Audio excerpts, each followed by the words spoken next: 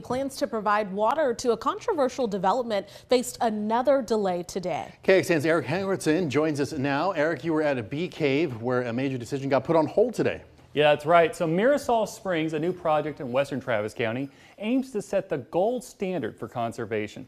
But landowners say there isn't enough water for the addition.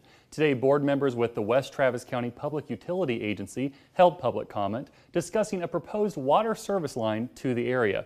Now, this line would relieve demands on groundwater pumping. Landowners say that the water will have to come from somewhere else.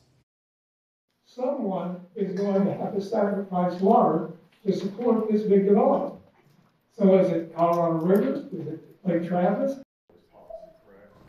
Now, water provided by the utility is pumped from Lake Travis. The board decided to delay the vote. A spokesperson for the developer told KXAN that, quote, the continued disinformation promoted by opponent organizations is detracting from this exceptional project. The next vote will be held on November 18th. We'll take an in-depth look at the plan and pushback tonight at 10.